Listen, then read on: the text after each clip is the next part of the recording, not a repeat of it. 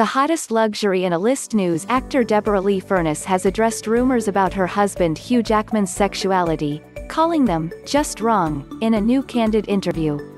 Speaking on the ABC show On's Brush with Fame, Furness opened up about comments she is sick of getting about her marriage to the X-Men star. When asked if she's sick of hearing that she's lucky to be married to Hugh, she responded, "People don't realize it's actually rude to say that." The pair have been married for 24 years and share 2 adopted children, Oscar and Ava. Getty Images. She also addressed speculation that both she and Jackman are gay, saying, "He's been gay so many years. I was gay, too. You know when I did, shame. I was gay. They were shocked when I got married," she continued. "It's just wrong. It's like someone saying to Elton John, he's straight. I'm sure he'd be pissed," Furness said. Jackman recently opened up about his marriage to Furness, saying to people that they regularly reset their relationship.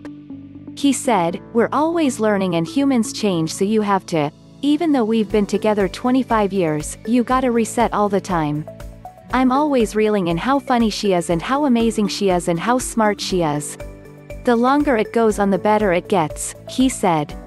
The pair first met on the set of Correlli, which was Jackman's first job out of drama school.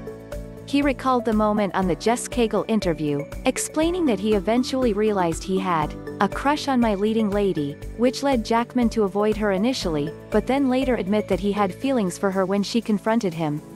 She goes, "Oh? Because I've got a crush on you too. I never in a million years thought she reciprocated," he continued.